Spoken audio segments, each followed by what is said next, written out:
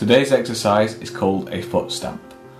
Holding onto a chair or a piece of furniture for support, stand and stomp your foot, imagining you're crushing an imaginary can through the ground, pushing all your weight through the floor as you go through the motion. Then repeat this motion 10 times on each feet.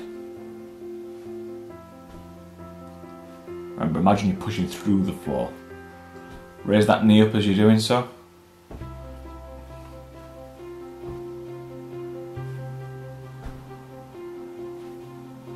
This exercise is really good for osteoporosis or osteoarthritis as it strengthens the knee and helps increase bone density around the legs.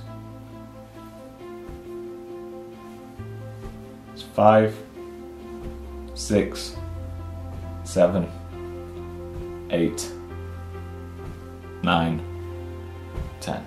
That has been a foot stamp.